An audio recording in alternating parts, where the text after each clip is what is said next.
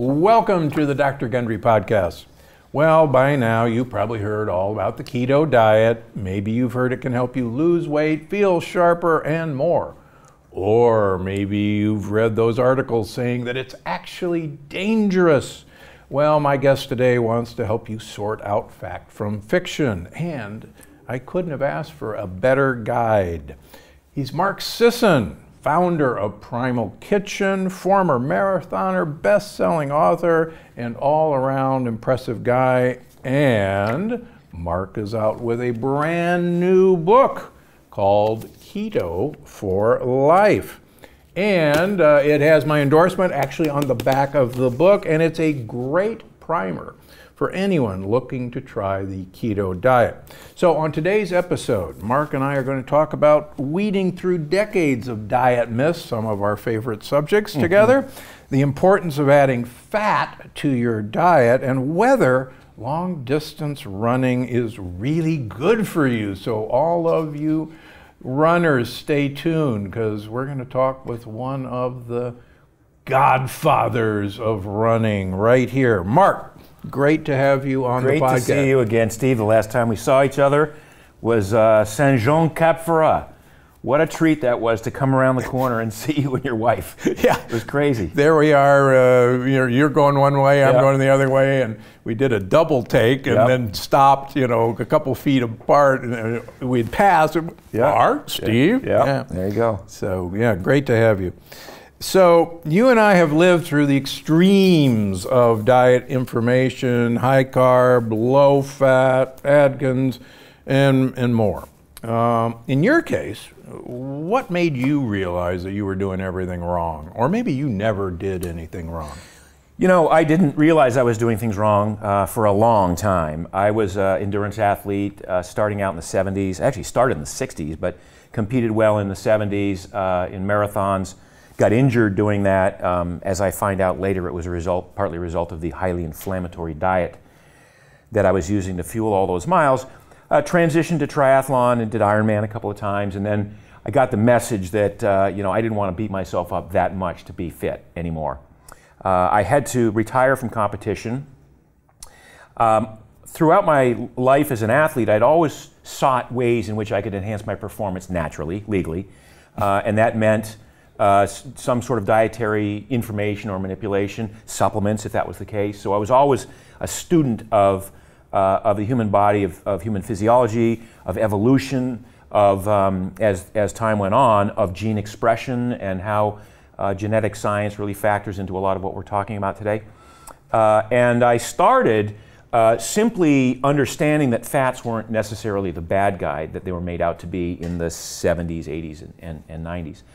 So I started incorporating more fats into my diet. And as I stopped training or cut way back on my training, and I didn't need that many calories, I was adding in a little bit more of the fat. I was always eating protein. I started to look at the amount of sugar I was eating, and I thought, well, this isn't necessary anymore because I'm not running the miles, I'm not burning the calories, I'm not filling the glycogen stores and all of this. And so I started to cut back on the sugar, and I noticed I felt better from that. And so I went for another decade writing books about training and writing books about optimizing your diet for training, starting to write books for the general public about how to lose weight by using dietary manipulation. However, I still suffered my own set of maladies. I still had irritable bowel syndrome that ran my life. I had arthritis in my feet. I had osteoarthritis in my feet that I thought was partly a result of my running career and partly just a natural artifact of being older.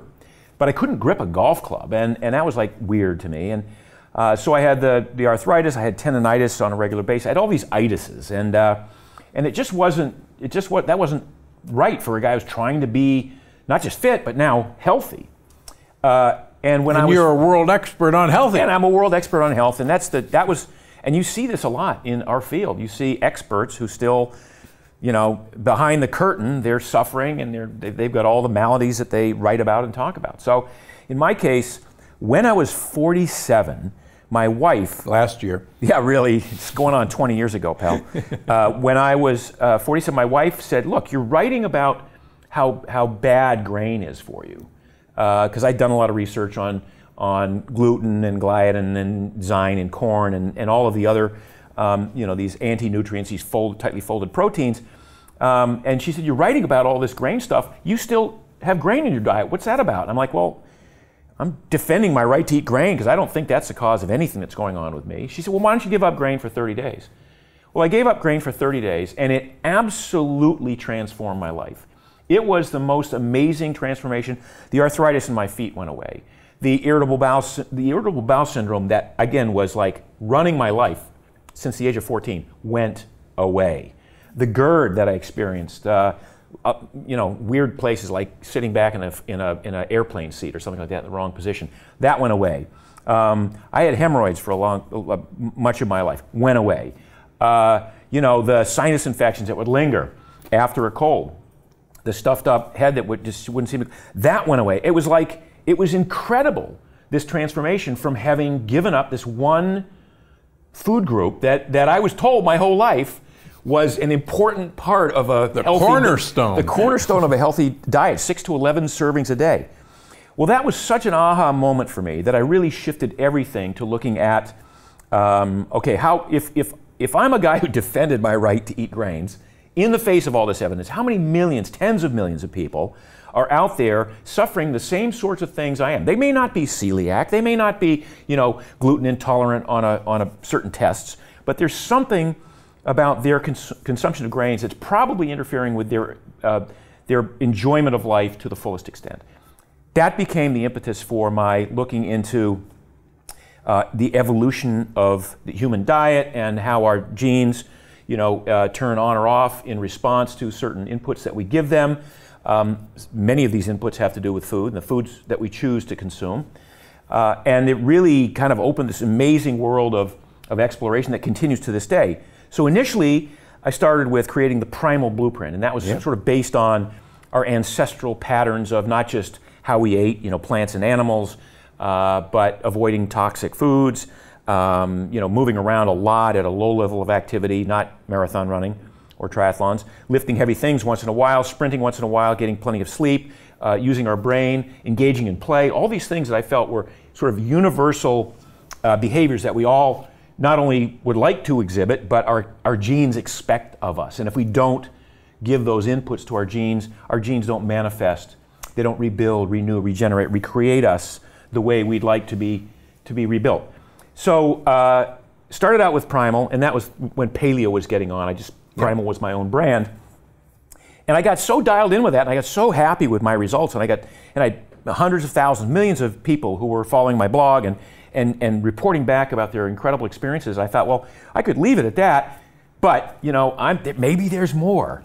And that's when I started looking at a ketogenic diet as what I would call next level stuff. That was what got me ultimately to experimenting with now, which is the basis for Keto for Life, developing what I call metabolic flexibility. So you can live your life without ever having to think about counting calories or portion control or mealtime or any of that other stuff. I'm going to stop you and I'm going to point out that why is it that your wife and my wife are usually so intelligent, and that if we would just listen to them, like you have, and I certainly have, it's amazing. No, it is. Kicking and screaming, by the way. I listened to her kicking and screaming, but it was quite the eye-opener, yes. Yeah, that's, so I had to give a shout out to wives, because everything good that happens because of my wife. Yeah.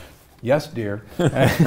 So, all right, so yeah, I mean, you really, and I called you a grandfather of the keto movement, but Mark Daly Apple and the Primal Blueprint really kind of set the stage for a lot of what we now do in the ancestral movement or paleo movement.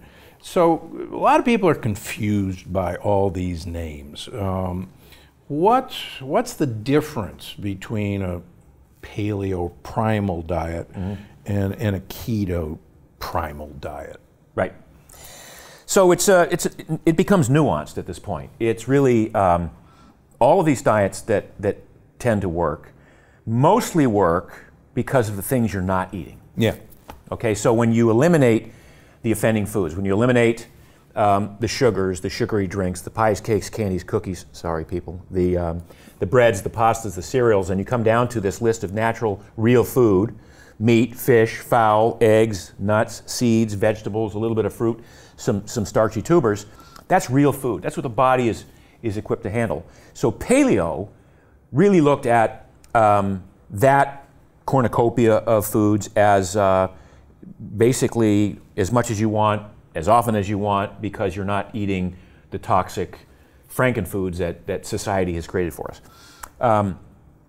Primal kind of looked at that and said, well, maybe there's some things that we can add, because paleo tended to think in terms of like dairy being off limits, because until we started herding animals 10,000 years ago, our ancestors didn't consume dairy.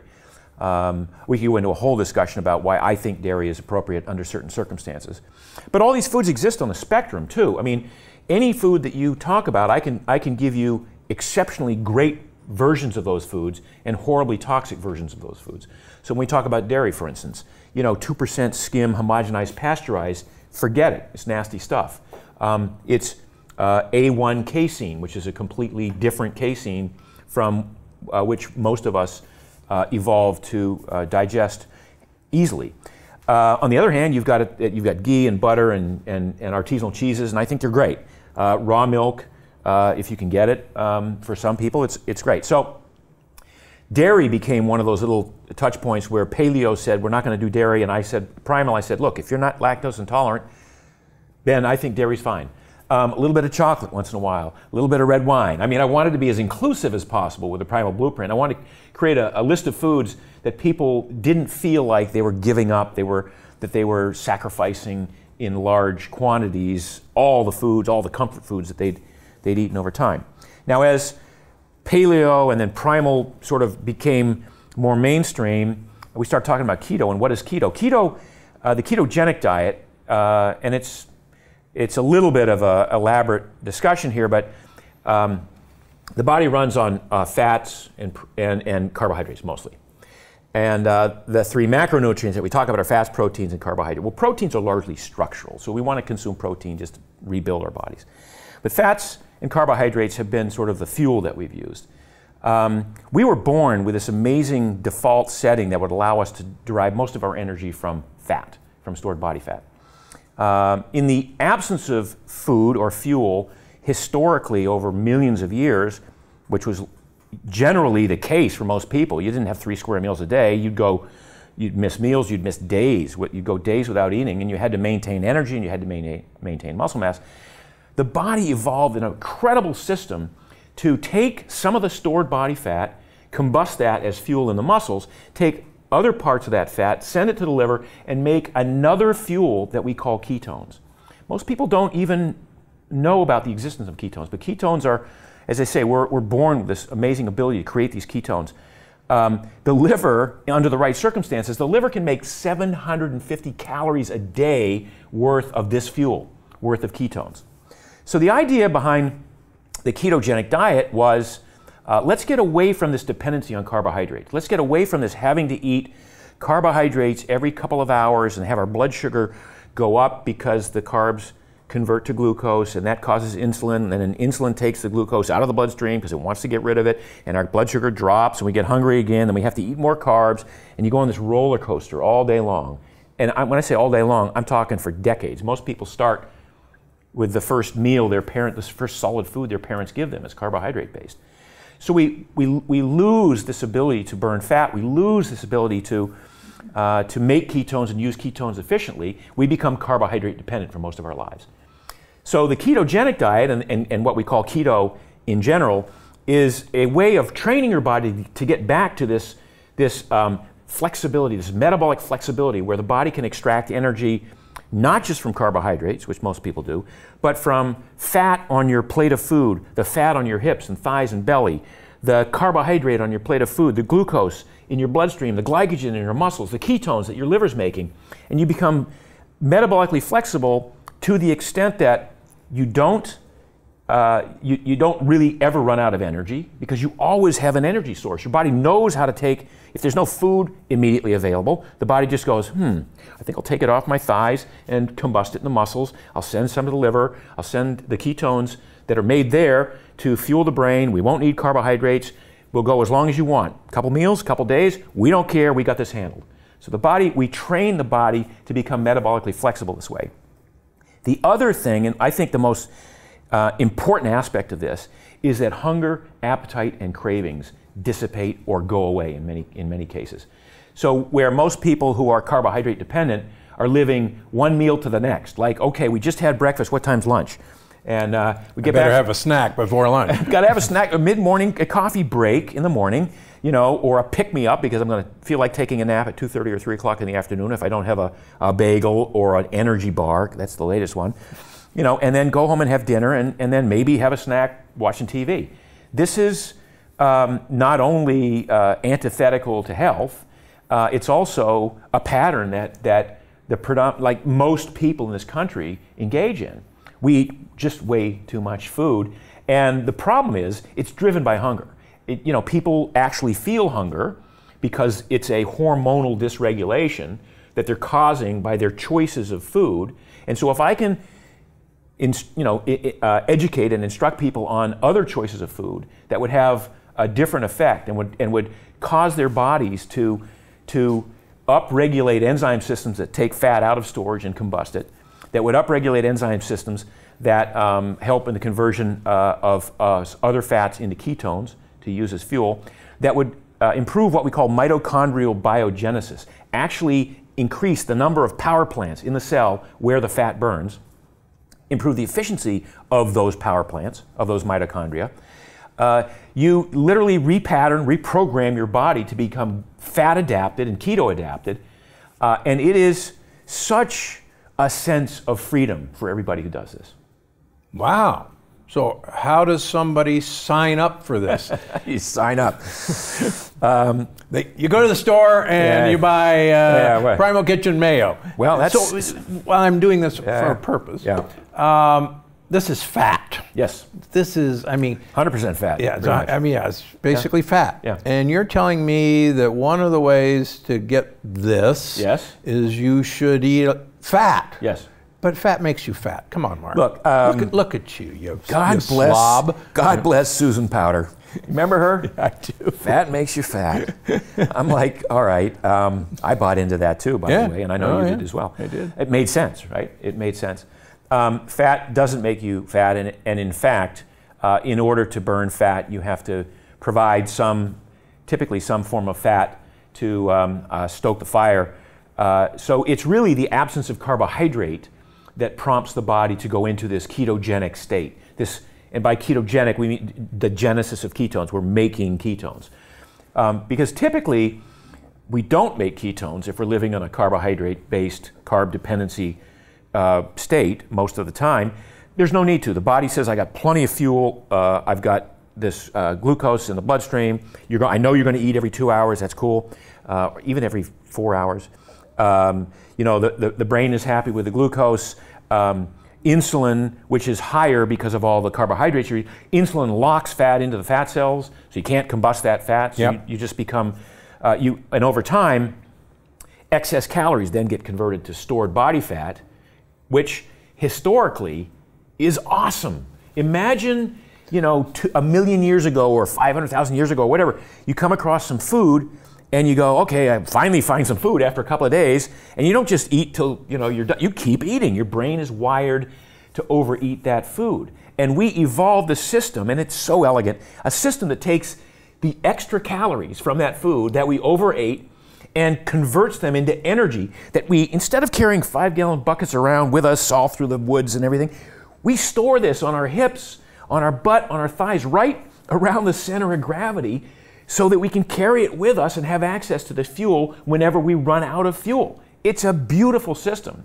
It's a beautiful system as long as you also have the ability to take that fuel out of storage and burn it. And that's what most people have lost. So in order to get there, you have to withhold carbohydrates. You have to say, okay, I'm going to cut back on my intake of sugars and sweets and sweetened beverages and pies, cakes, candies, cookies. And this doesn't mean you have to, like, vegetables are basically free on a keto diet. It doesn't mean you have to sacrifice. I tell people when you start keto, do not let yourself go hungry. The first 3 weeks, you're just going to train your body to burn fat. I don't care what happens. I don't care if you don't lose weight. I can pretty much guarantee you won't gain weight, but I don't care if you don't lose weight that first 3 weeks. I want your body to adapt to this knowledge that there are not going to be that many carbohydrates available. It's going to be a different situation in terms of the environment. And as a result, and it doesn't happen in a day or a meal or a day or whatever, but over a couple of days, couple of weeks, the body says, oh, that's what's going on. So I'm going to upregulate. I'm going to start building more of these mitochondria. The brain starts to understand how to use ketones better and more efficiently. The liver starts pumping ketones out, and everything's running quite smoothly. And at that point, about 3 weeks in, when I say you're fat and keto adapted, and that's 3 weeks of having restricted carbs to, say, 50 or fewer grams a day. We could talk about what that looks like. And you're basically there. And from that point on, it's really how closely can you adhere to a program that's within reason. I'm not saying you have to eat 50 grams of carbs the rest of your life. In fact, what I strive for with metabolic flexibility is what I call the keto zone. Once you've done the work, once you've built the metabolic machinery, once you become metabolically flexible, then I can have a day where I eat nothing, feel fine. I can have a day where I eat a lunch and a dinner, feel fine. I can have a day where I eat 175 or 200 grams of carbs and feel fine. What's the difference? There's no difference. I feel fine. That's all that matters. All that matters is I'm able to go about my life without any conscious knowledge that, oh my God, I screwed things up because I was supposed to be keto and then I wasn't and I felt like crap. If you feel like crap after that, you're not keto adapted. So give me an idea. Most Americans are not keto adapted. They don't have metabolic flexibility. Right. They can't turn from sugar burning to fat burning. And people hear about the keto flu or the Atkins flu. How do you get people through that transition phase? So there are a number of ways to do that. In my previous book, The Keto Reset Diet, Yep. We talked about a 6-week induction phase, if you will, 6 weeks of transitioning, stair-stepping to mostly a primal blueprint type diet, which is just basically cutting out breads and pastas and cereals. But you could still have starchy tubers, you could still have peas and beans and things like that were natural, but would still keep you at around 100, 120 grams of carbs a day. And that just gets your body used to having fewer carbs. Most people eat 300, 400, 500 grams of carbs a day. No, come on. I'm telling you, you absolutely know that. It's scary how much the world depends on carbohydrate. So but if you eliminate all the toxic foods and you come down to this list of healthful foods that are all natural, that are on the perimeter of the store, you can pretty much eat what you want. So my first rule of thumb, as I say, don't let yourself go hungry. This is not about you struggling and suffering to get to a certain point. This is about you, with grace and ease, transitioning your body to a point where it's, first of all, okay with not eating a lot of sugar and not eating every couple of hours. And then once you get to that point, then all you got to do is find 50 or 60 grams of carbs per day that you cut from that. And then the transition becomes quite easy. Then there's really no keto flu. A lot of people who claim to get a keto flu, and this is a sense of like a little bit of malaise, a little bit of dizziness, a little bit of lightheadedness, because the brain hasn't yet gotten used to the lowered glucose and hasn't really gotten the message that it's fine to be burning ketones all the time. The brain actually thrives more on ketones than it does on glucose. But that transition takes a while. Any of these things that we do to the human body, evolution created this amazing system, as I said, and one of the aspects of the system is that it likes the status quo until you prove to it that the status quo is no longer going to be. So if you do for one meal or 2 meals, the body goes, nah, I'm resisting that because that's not enough time for me to even think about changing. Because if I'm going to use resources, if this body's going to use resources to build more enzyme systems, to make more mitochondria, to increase bone density, to increase muscle. Those all are expensive resource-using things. You gotta figure out how to trick the body into doing that by giving the genetic signals that cause genes to turn on that build muscle, to cause the genes that turn on that make mitochondria, or that make bones stronger, or that support the immune system. All of these are well within our control as humans, based largely on choices we make with the foods that we choose to eat, how much sleep we get, how well we control stress, the types of exercise we choose to do. You choose to do one type of exercise, you become long and skinny and gaunt. You choose to do another type of exercise, you become larger and more muscular and stronger. So my life's work has been really about identifying these hidden genetic switches that we all have and exposing them to people and saying, here's something you might try if this is your goal. Cool. You mentioned this already, but I want to get back to this. Your book is Keto for Life. Should I always be in ketosis? So that's kind of a bait and switch, I guess, because, and it's also, you've worked with publishers, and so you come up with a title, and you like your title, and they like yours, and you wind up putting them together. This is a longevity book. So this is a book about how to live a longer, happier, healthier, more productive, loving life. And so Keto for Life was, and because Keto was my last book, they needed the transition. It's great. But what I'm talking about, and when I talk about keto, and here's a good segue to make that distinction. So keto is a way of eating, a way of living that embodies this low carb methodology. But it doesn't just require or involve or necessitate low carb. You can go keto just by not eating. So if you don't eat for 3 days, you're in ketosis. You prompt the body to create these ketones. Now, it's a lot easier if you don't eat for 3 days, if you become keto adapted.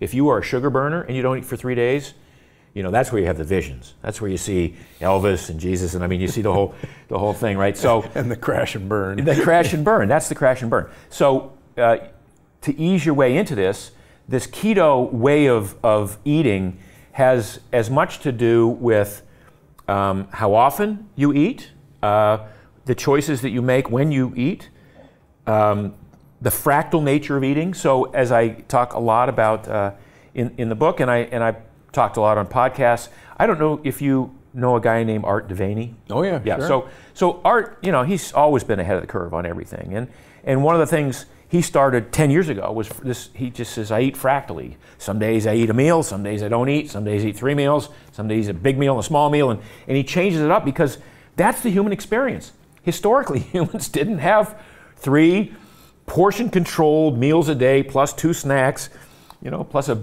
bedtime pick-me-up or whatever. So Keto for Life is really about adopting this way, this keto eating strategy that allows you to maintain metabolic flexibility, whether you go off keto for a couple of days and say, I'm going to have, I'm going on vacation, I'm going to have pasta, and I'll suffer the consequences. Like I went, I moved to Miami, and my wife and I found this restaurant, and I hadn't had pasta for 15 years.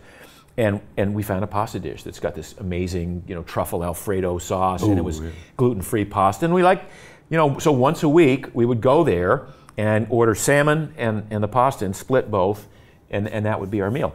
Look, I love to eat. I love food. I want every bite of food I put in my mouth to taste great. So I'm not advocating for sacrifice and discipline, and I'm just, I'm advocating for mindful eating, and ultimately arriving at a place where you are so intuitively tuned into your own body that you don't need to think about it. You will go, I could eat the whole cheesecake, but I know that's not going to serve me, so I'll have a bite. That'll serve me. I can go without eating this next meal because I don't have time to eat and I've got some things to do, and I'm confident that my body will have 0 negative consequences from that. And I won't be hangry, and I won't think about not eating. It's such, as I say, it's such a level of freedom that most people never get to experience. When you think about how much of your life is tied to eating and regular meal times and being hungry and feeding the hunger, in most cases unnecessarily, like you're not really hungry. You're just like your mouth is watering because it's 12:30 and it's lunchtime. That's, you bring up a good point. So many people become hangry when they start a diet. Yeah. That's the low blood sugar. Yeah. That's not having become fat adapted yet. And that's why diets don't work if you just count calories. If you're just saying, well, this keto sounds good, but I don't think I could go without eating carbs. I think I'll just count calories. The discipline works as long as it does, and then it stops. And most people who are carb-centric eaters who start to cut back on all their calories, they get hungry, they get hangry.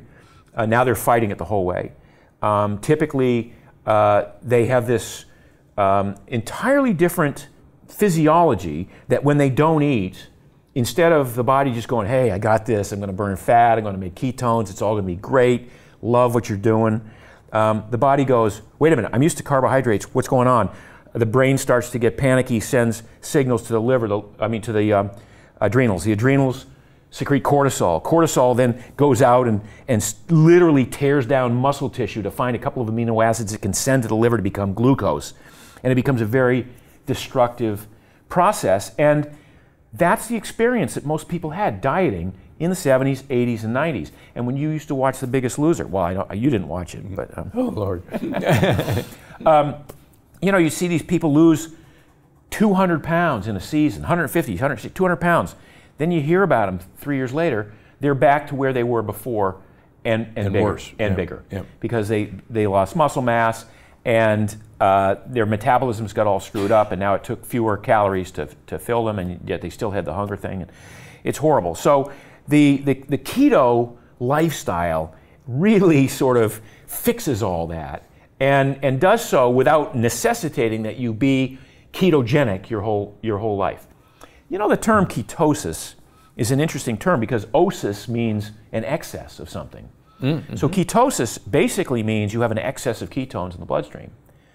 Well, when you first start eating this way, the liver's like, I can do this, and the liver starts pumping out ketones, and because you haven't built the metabolic machinery to burn them, you can take a blood test and you go, oh my gosh, I'm 4 millimolar, I'm 6 millimolar. Yeah, I'm in ketosis. Well, that doesn't mean anything to me that you're in ketosis. I mean, you're making ketones, but if you're not using them, you're not getting the benefits of this lifestyle. So you have to build a metabolic machinery, and it takes a little bit of time and a little bit of, there's an area where you have to be disciplined about it. And there's certain workouts that you can do that will enhance the effect more quickly. But there's a point at which you become so keto adapted that the liver, which started out going frantically pumping out ketones, and you'd pee them out, and that's why you show purple on these pee strips, and you breathe them out, and that's why your friends would stay away. And now the liver's going, see, I know what you're doing here. You're not gonna fool me. I want to conserve energy because that's a human experience. Is to not use resources, waste resources, and the body recognizes that once you get keto adapted and fat adapted, most of the work you do throughout the day can be fueled by fat.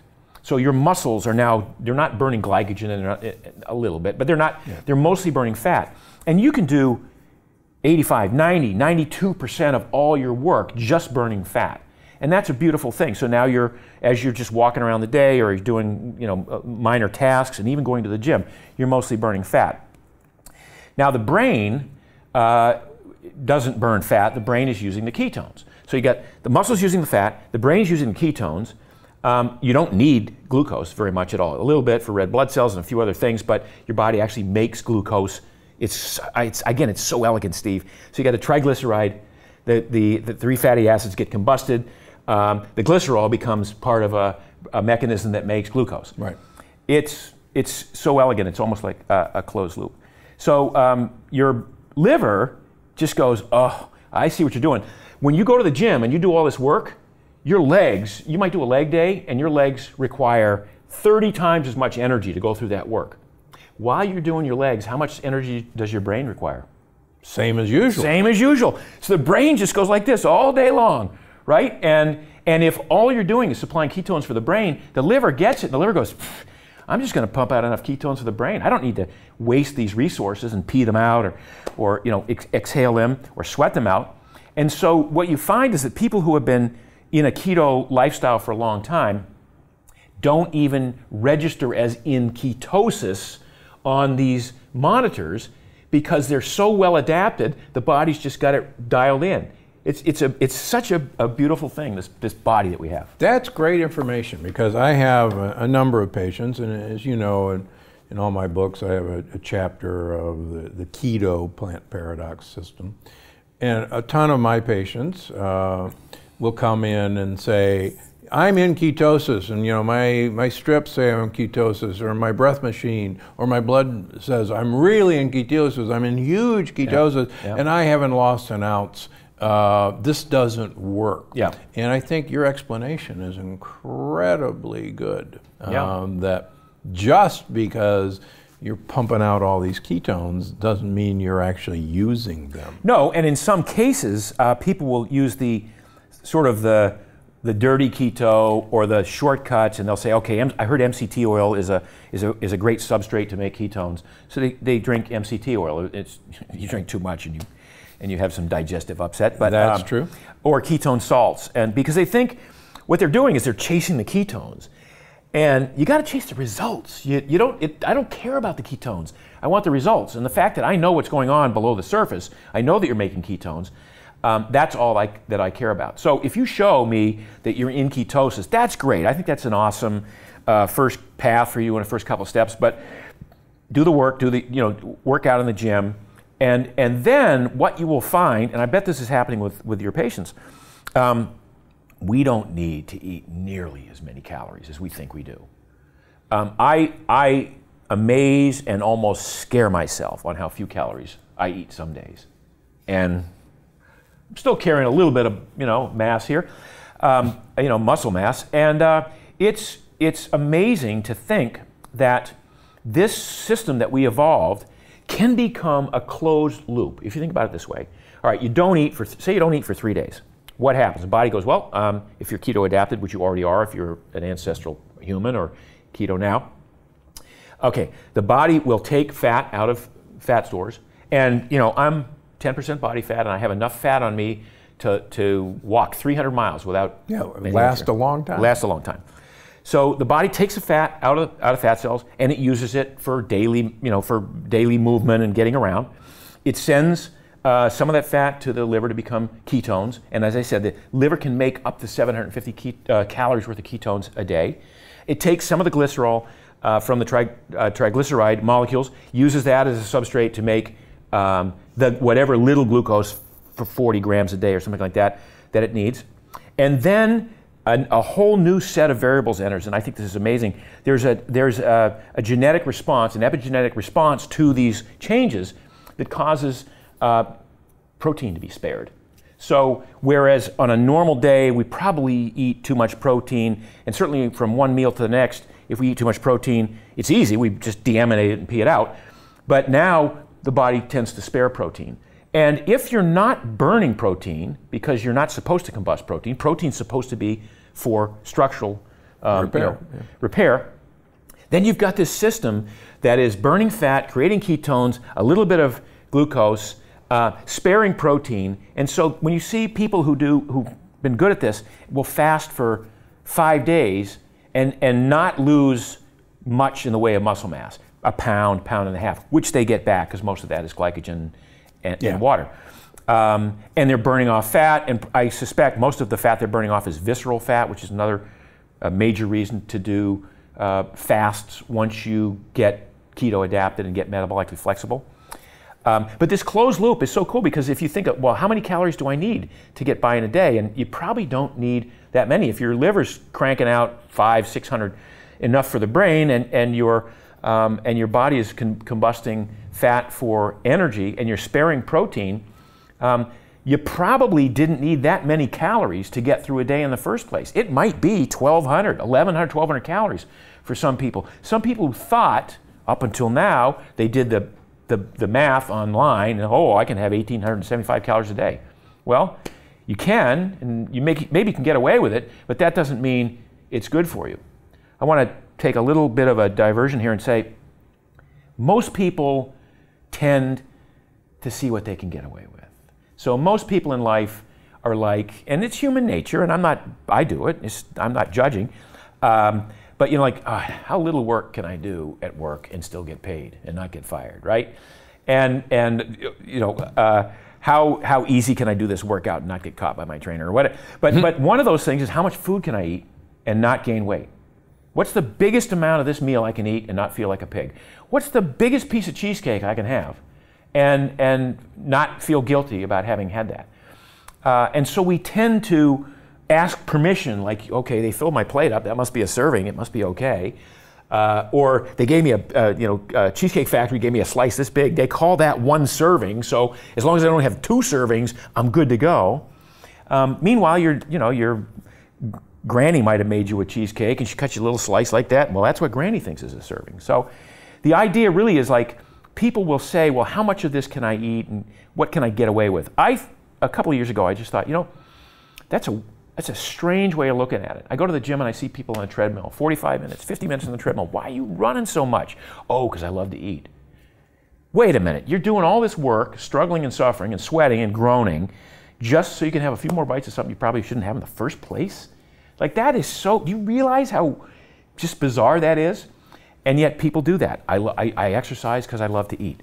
I drank 8 Diet Cokes a day so I could have more to eat. I mean, no, perfect example. A perfect example. You carry this, you audit your day, you know, and you carry this little tally pad with you. Okay, I can have this tonight because I didn't have that for lunch, and it's crazy. So I thought at one point I said, you know, let's flip this on edge and say, what's the least amount of food I can eat? Maintain muscle mass, maintain energy, not get sick, not get cold, and most importantly, not be hungry, because hunger ruins everything. Hunger is the great destroyer of any of these programs. So I started looking at what was the least amount of food I could have, and it's like half of what I used to think I needed. Yeah, it's not much to get by in a day. It's not much, and so I think when people are consistently, you know, some people use keto as an excuse to eat more food because they're eating a lot of fat. Right, and I think, well, because I'm glad keto, you said that. Yeah. How often do you think that is happening in the keto movement? I think less so now because it got called out a bunch maybe a year or 2 ago. I was one of the people calling it out, but you can't hide behind that. Some of the early studies on ketogenic diets, would show that you could eat 4,500 calories a day and not gain weight. And well, how could that be? Well, how that is if you're eating mostly fat, a little bit of protein, and no carb, you don't create any insulin. And right. Insulin is a nutrient storage hormone. So you're not storing fat. Your body's figuring out a way to combust it by thermogenesis and a number of other probably unhealthy ways in which to dispose of this excess energy. But because you're not creating insulin, you can't really store it. I mean, protein is does have an effect on insulin, but yeah, high fat, really high fat, like 90% fat, 10% or 15% protein diets. Yeah. But that was interesting because people read that study and thought, well, okay, I can eat 4,500 calories a day and not gain weight. But you're not going to lose weight, because the idea behind losing weight is you want to lose fat. You want to burn fat. You want to combust the stored body fat.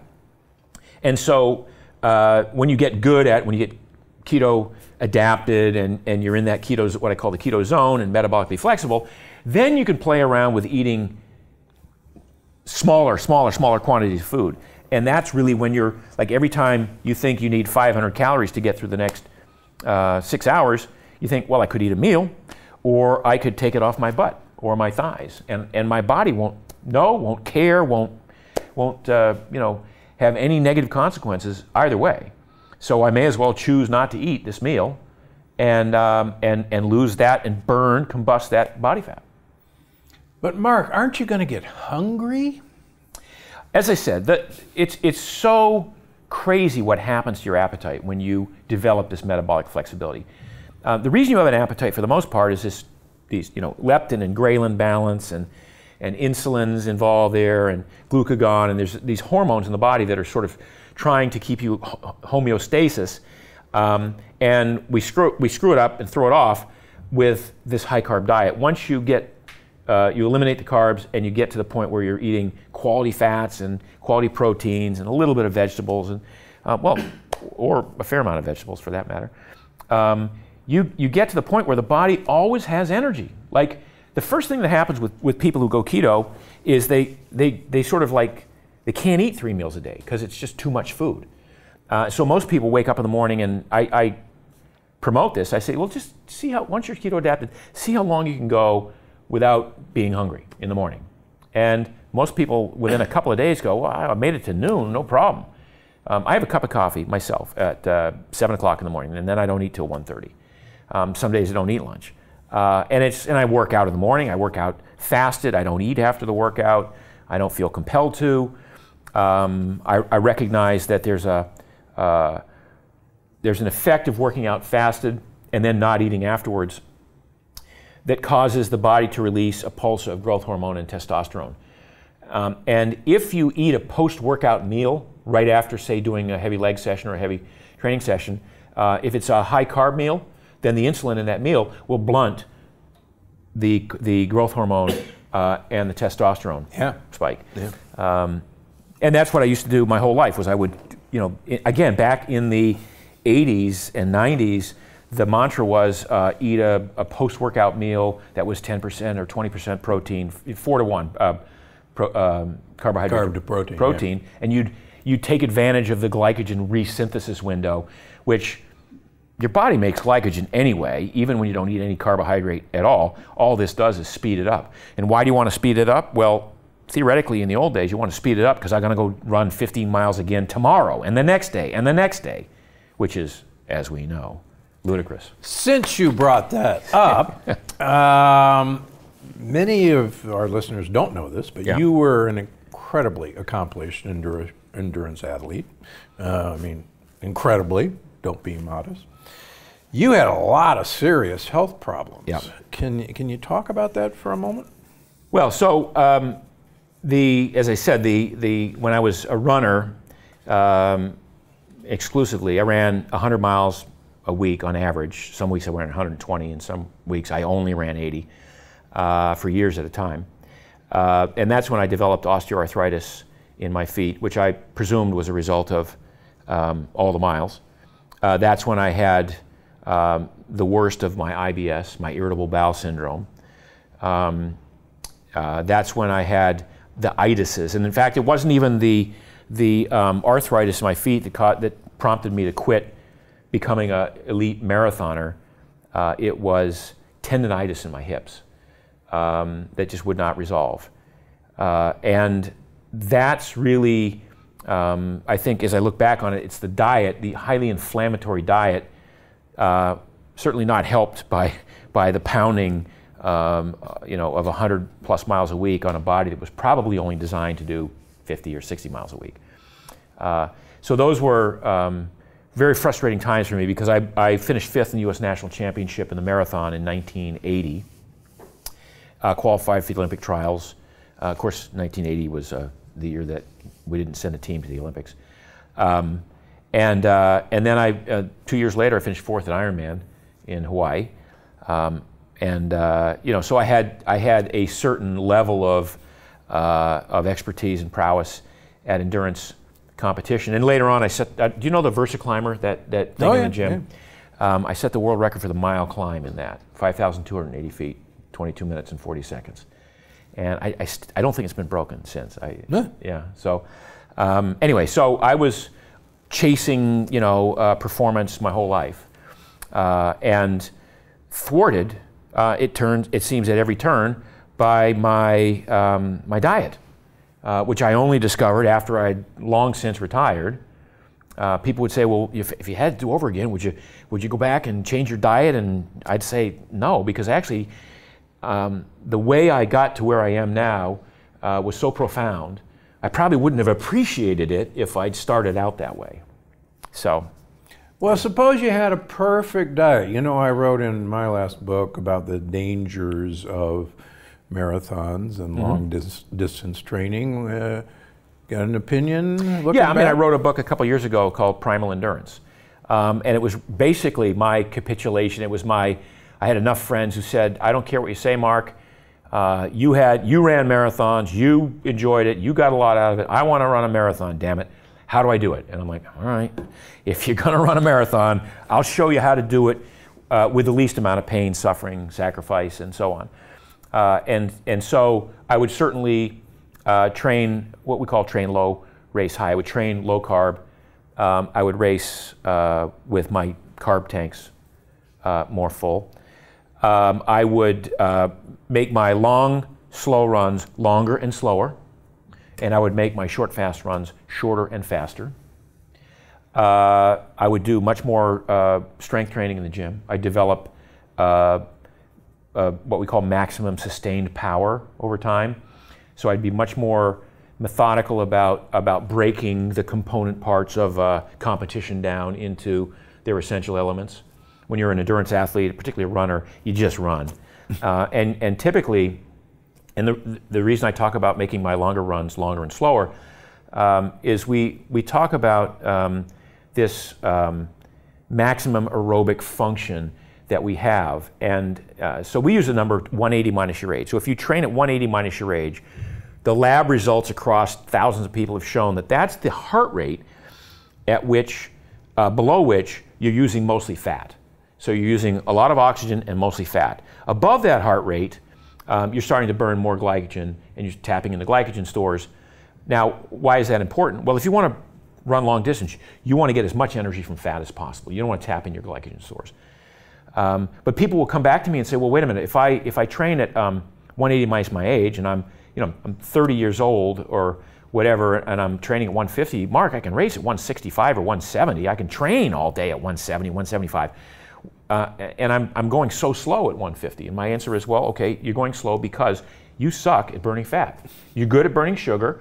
I was great at burning sugar. I mean, I ran how I ran, burning mostly sugar. But I also did a number on my heart from having done that. I ran in what we call the no man's land for the longest time, the black hole of training, where you're not going slow enough to improve aerobic capacity, and you're not going fast enough to improve anaerobic threshold. You're just beating yourself up. You're practicing hurting, literally. And that's what so many runners do in this black hole of training at heart rate of like 80 to 87, 90% of their max. And they spend 50% of their time training in that black hole with no appreciable benefits. And that's why I see these guys like, well, how many marathons you do this year? I did 8 marathons this year. Oh, really? Well, I did 340, 342, 345, 346, and 340. Okay, well you're doing that much work, you should really improve. But they're just practicing to run that same speed the whole time. So there's a way to do it. And this is what I tell people, Steve, is I say, all right, if you want to run a marathon, I'll let you run 2. You run 1 to finish, that's great. That's a belt buckle thing, that's a bucket list thing. If you really liked it, I'll let you run 1 more to see how fast you can go. And if you haven't broken 3 hours as a man, you're not a runner, find another sport. That's pretty much the way I look at it. All right. Good advice from the guy who hate to piss anybody off there who's an avid marathoner, but okay. So your book is not just about eating. It's an amazing exercise program. What should our listeners who want to get more exercise, but you don't want to go do a marathon, give me a couple things they can do today. Walking is still the best thing anybody can do. I saw you and your wife, and we were out doing a hike around Saint-Jean-Cap-Ferrat. I don't know if you did the whole we did the whole crazy thing. That thing, because we rarely do that small cap where we saw you. But walking is spectacular. It's the most human of all activities. We're bipedal. By the way, how do we not fall over we're like a Segway that how we maintain this upright position. Walking, of course, swimming and easy cycling, with an occasional hard session thrown in. But if all you ever do is walk, you're 80% of where you need to be. And I'm talking, walking an appreciable amount. We're walking 30 minutes to an hour a day on average. So some days it can be an hour and a half, and some days nothing. That's really the best. And then I think 2 days in the week, 2 days in the gym per week is all you need in terms of lifting weights. Any more than that, and you're either not doing it hard enough when you're doing it, or you're not going to the gym for the right reasons. You're just going to chat it up and see people, which a lot of people do, right? Oh yeah. Yeah. So, all right. You do recommend a few supplements. I want to talk about 3 of them. Collagen. So collagen should be the 4th macronutrient in my mind. We have fat, protein, and carbohydrate. And I think collagen should be a separate category because I think it's a critical component of it's collagen in our body. Skin, hair, nails, connective tissue, tendons, ligaments, fascia is all collagen. So the most prevalent amount of protein in our body is of collagen in nature. It's collagenous material. And there's certain collagen peptides that we need to get in order to keep up with the turnover of collagen, and we don't get them in the standard diet today. Until 200 years ago or 100 years ago, we ate all parts of the animal. We ate nose to tail. So you didn't just eat the choice cuts of meat, the prime rib and the T-bone, but you ate the knuckles and the gristle and the organs. And if it was chicken or fish, you ate the skin. And if it was, after all of the nether parts of the animal were consumed, you took the carcass and boiled it down and made a stock. And everybody did that. And so we all had access to collagen. Over the years, as that sort of fell by the wayside, at least in the 50s and 60s, your mother, my mother, they took Knox gelatin for their nails. Remember that? They drank Knox gelatin. Absolutely. And then we had Jell-O. We had Jell-O, which was, give it whatever, assign it whatever value you want. It was a source of collagen. It's gelatin. Gelatin, collagen, pretty much the same thing. So kids got collagen in their diet from gelatin. Well, after Jell-O had a little bit of a falling off because of sugar and sweetness and stuff like that, in the last 10 or 15 years, there's no source of collagen in our diet for anybody. And so we're seeing, like among elite athletes in basketball players who are tearing MCLs, ACLs, and Achilles tendons, and the surgeons will say, geez, I used to be able to have to hack through these sinewy parts, now they cut like butter. It's because people don't get enough collagen in their diet. So I'm a huge fan of consuming collagen. I take, my company makes a collagen supplement. That's how much I liked the results I got when I started taking collagen. I do anywhere from 15 to 25 grams a day. But you're not telling our listeners to go eat Jell-O. Look, somebody's going to hear this. Jell-O is. Look, if you're not eating collagen in any other source, Jell-O is a great source. Jell-O is a good way to get it. So, I'm just saying. Minus the sugar. Well, they make it without. They make a low sugar Jell-O now. All right. So I have to say that. Go ahead. How about vitamin D? So vitamin D, Steve, why do they call it a vitamin? It ought to be a hormone. It is a hormone. But it got classified a long time ago, and that's science for you. The science is settled, and it's a vitamin. Vitamin D is probably the most important single vitamin of all of them. And, it's an integral part of the functioning of cells. It's, our immune system depends far more on vitamin D than on vitamin C, for instance. Oh yeah, absolutely. Critical component in the body's ability to recognize precancerous conditions and make the repairs to them. And typically, if we're out in the sun, we have this designed system that says we get 20 minutes of sun time a day on unprotected skin, and the body takes cholesterol, the much maligned molecule in the skin, converts it to vitamin D, and we're good to go. Most people don't spend time out in the sun. Most people have been scared away from the sun by their dermatologists. People in northern climates who don't have access to sun for most of the year because of where they live, those people should all be taking vitamin D. And you ask which form, ergocalciferol, cholecalciferol, mushroom-based. I I like a blend of all three of those because some people absorb different versions of it better than others. And you might have a different opinion on that, but I like to have people have, if you're not getting any sun, like I'm tan most of the time, but if I'm not in the sun for a couple of weeks, I start down on the vitamin D. It's that important to me. I want to have high levels of vitamin D throughout my body. Me too. Yep. Me too. All right, so we got a couple of Primal Kitchen Plant Paradox compatible products here. Tell me all about Primal Kitchen. So when you clean up your diet, you get rid of the sugars and the industrial seed oils. Again, you get rid of corn oil and canola oil and soybean oil and processed hydrogenated oils and trans fats. And you come down to this list of healthy choices: vegetables, eggs, chicken, fish, meat. It could get a little boring unless you figured out a different method of preparation or sauces and dressings and toppings and things to put on these foods to give them variety so that you would eat them and want to consume them on a regular basis. So I've been writing about food for 15, 20 years, and I recognize that nobody was making the kind of sauces and dressings and toppings and condiments that I would like to have exist, the kind that you could use with reckless abandon. Throughout most of our lives, well, this is, use mayonnaise sparingly. It tastes great, that's right, but it's bad for you. Or as Oprah used to say, well, take your fork and go dip a piece of lettuce and then go show it to the salad dressing and then, and then eat it. Or dip your tongue, that's right, dip your fork in the salad dressing and then go stab some lettuce.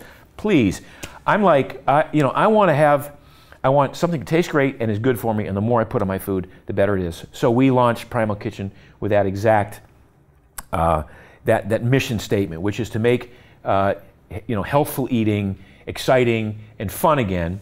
And our first product was this Primal Kitchen mayo, which is made with avocado oil, organic eggs from cage-free hens, organic vinegar from non-GMO beets, no sugar. It is, and it took off. It's it's been for years been the biggest selling condiment in all of Whole Foods, and we're now in 20,000 stores throughout the country with this. And that sort of begat a whole new, we have 4 flavors of mayonnaise, we have 14 flavors of salad dressing, and the dressings all use avocado oil as the only oil in the dressing. And avocado oil is recognized as the highest heart healthy, it's got the most monounsaturated profile of any of the oils that you can get typically. Well, so you've recently sold this company to a big food company. Yes. I take it you're actively involved. Oh yeah, 100%. That's my face on the label right there, man. That's me. So how do you prevent what's happened to other people when big food takes a really good company over? I don't know what you hear about other companies recently, because it's not happening recently. Recently, what happens is big food goes, wow, these guys are really crushing it. They know what they're doing. We've sort of lost touch with the marketplace. So they bought us because of what we bring to them. And we bring, and by the way, they bought us, and then they're like, okay, we're not going to touch you, go do what you do. So we still have our offices in Oxnard. We still have everybody that was with the company when it got acquired. Everybody's going about their business. We still have great R&D sessions. What Kraft Heinz has done is given us resources. So we have more distribution. We have deeper pockets to sort of do some R&D and stuff. But no, we will not be changing this at all. And if we do, it's because I say I found a better way, not a compromise. And I think you're going to see more and more of that big food is now acquiring the better, what they call the better for you category, with an eye toward, not toward diluting it and making it worse, but an eye toward learning, okay, this is clearly where the consumer wants us to go. And some of the brands that we have can never get there because they're iconic and we can't change those. So this is the face of the future. That's great to hear. Yeah, because I have some friends who are richer but sadder and wiser because their products have gotten changed by big food. But okay. So that covers a lot. That's really good, and you've dazzled people with your knowledge that I've been thankful enough to hear for years. So as if anybody really needs to know, where can they find? Oh, Amazon, Barnes and Noble, everywhere books are sold. Keto for Life. Yeah. And your products are everywhere now. Yeah, they're we have the Mayo, and some of the products are in Costco, or in Target, Whole Foods, Safeway, Kroger, Publix, on down the line, pretty much everywhere now. And Instagram, blogs, where? So I'm Mark Sisson Primal on Instagram. It's just a fair amount of just shirtless shots of me, so you don't want to go there. Then I've got Mark's Daily Apple on Instagram, and marksdailyapple.com is the blog. Yeah. We're now in our 14th year, and going strong, an article every day for 14 years. And I think that's it. All right. Cool. Great to see you. You too, man. All right, well, we'll see you in the south of France. For sure. All right, time for an audience question. Janine Jackson on YouTube asks, I am wondering if there is a way to prepare corn that removes the lectins. It is quickly mentioned on one of your videos that the process used to make corn masa may do this. I am hoping to return corn tortillas and grits to my diet. I'd also love to add polenta and plain tortilla chips. I bet you would. There's no human need for corn. Corn is one of the most mischievous molecules that you can eat. And quite frankly, if you are gluten sensitive or gluten intolerant, 70% of you will react to the molecules in corn as if it was gluten. So yes, the Indians were smart enough to treat corn with lye to produce hominy.